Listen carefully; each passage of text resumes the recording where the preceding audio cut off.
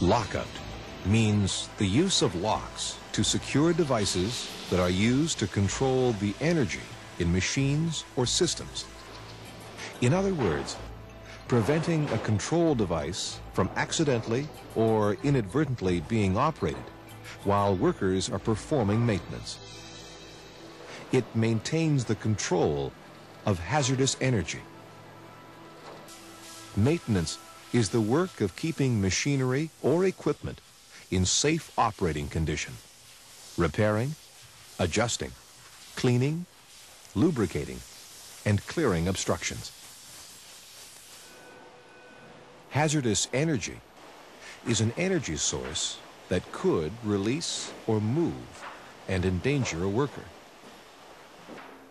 Hazardous energy sources include kinetic energy, moving equipment, or moving materials, chemicals, flammables, combustibles, and corrosives, potentials, suspended, elevated, or stored energies, thermal, steam, hot water, gases, and liquefied gases, electrical, conductors, motors, and generators. Radiation. Non-ionizing radiation like light and lasers, and ionizing radiation like X-rays.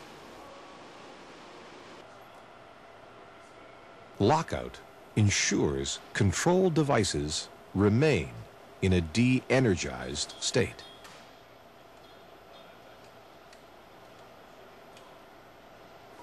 A control device is a device that controls the flow of energy to machinery or equipment. A switch, a circuit breaker, a valve. But is not limited to these examples alone. It may also include any means used to control hazardous energies.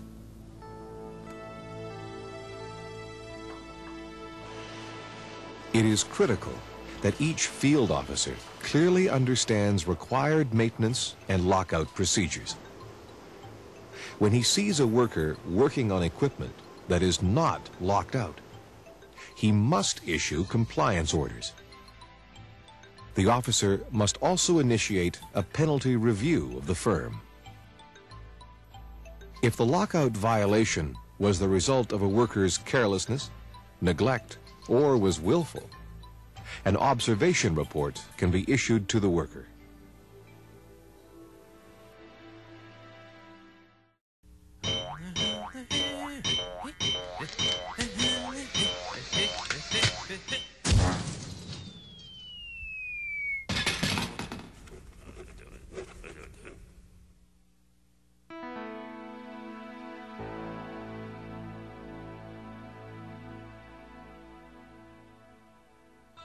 Keybox procedures are frequently used to lock out equipment with multiple lockout points. This equipment is found in process industries, such as pulp mills, where 20 workers could be involved in a maintenance shutdown involving up to 50 separate energy sources. Obviously, it's time-consuming and expensive to provide 1,000 locks. Following a keybox system, the number of locks could be as little as 120. Here's how a keybox system works. In this example, 2 qualified workers each take 50 locks and a checklist for the 50 lockout points required for the maintenance shutdown. On every listed control device, both workers install a lock and complete the checklist. When all the 50 points have been locked out, both workers place the keys for the locks in a lockable key box. Each worker signs the checklist and posts it by the key box. Both workers may then lock the key box or place a positive sealing device that has a serial number on it on the key box.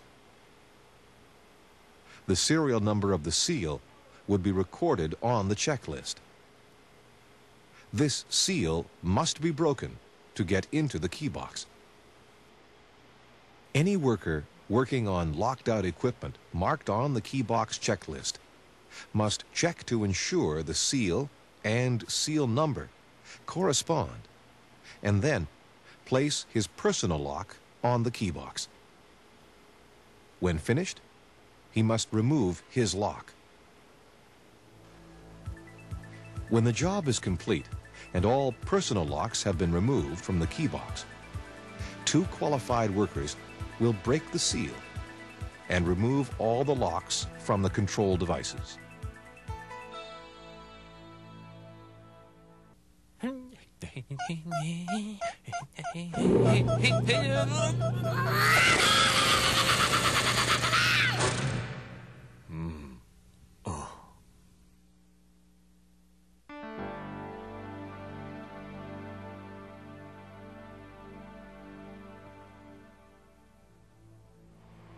Every company that is required to apply lockout must have a lockout procedure.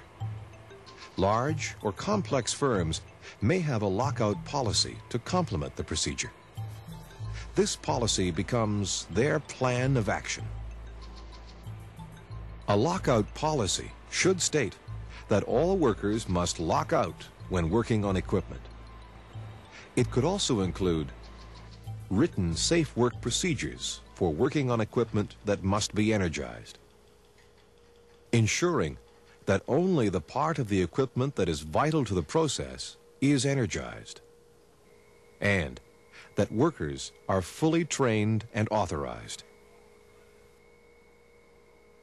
Rules for labeling and assignment of locks. There must be a system that will identify the owner of a lock. Combination locks are not acceptable. Rules for multiple person lockout.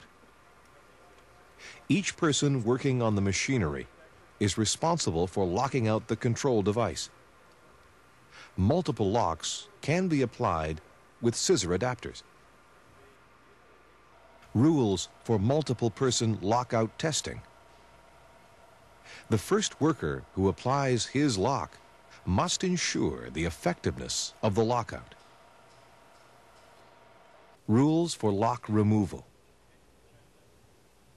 The person who applied the lock is responsible for removing it. If it is the last lock, he may be responsible for ensuring the machine is safe to re-energize. Continuity locks. There may be occasions when lockout must be maintained between shifts. In these cases, a continuity lock will be applied by a supervisor. Emergency lock removal. The designated supervisor may remove a lock only after every effort to contact the owner of the lock has been made and the machine is determined to be safe to operate. The incident should be documented. Rules for contractor coordination. Companies must require that all contractors meet lockout requirements.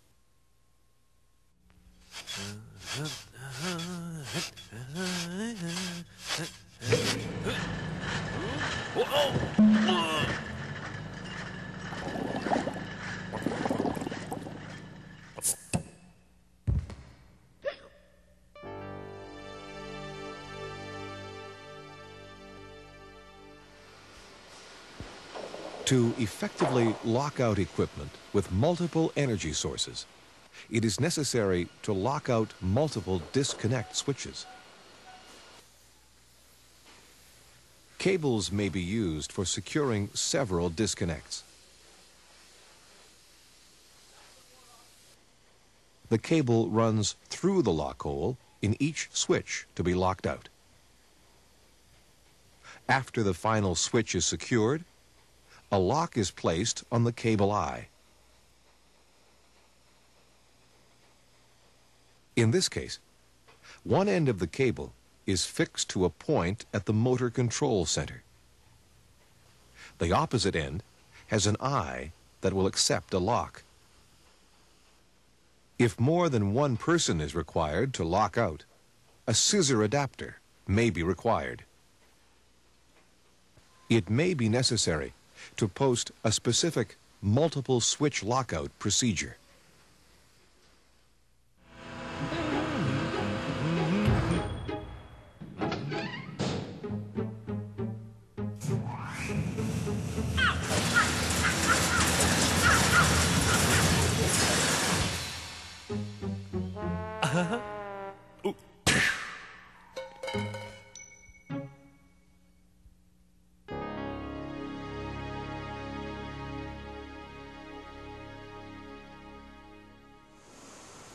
When is lockout required? When the health or safety of a worker could be endangered if hazardous energy is released. In determining whether or not a situation requires lockout, the following is a possible decision path.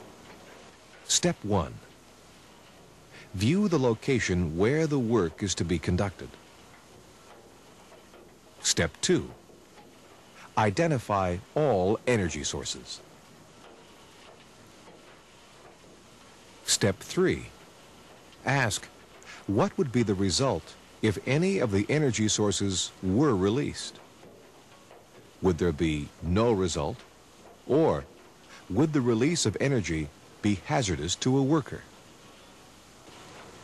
If your answer was a no result, workers will follow normal safe working procedures. If your answer was yes, then control devices must be used to isolate the hazardous energy, and lockout may need to be applied.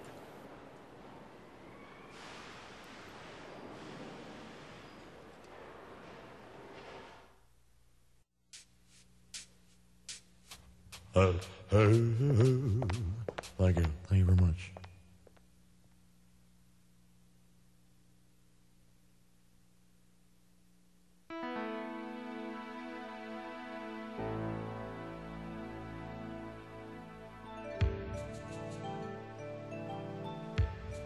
Training and supervision are the best methods to ensure workers lock out. The WCB requires that workers will be trained to a level of demonstrated competency. The WCB also requires that workers be supervised in lockout as they would be in any other task. The use of safe work procedures for maintenance and production is of key importance. When lockout is required, it must be implemented. It is imperative that workers, employers, and supervisors understand and use a well-established lockout system.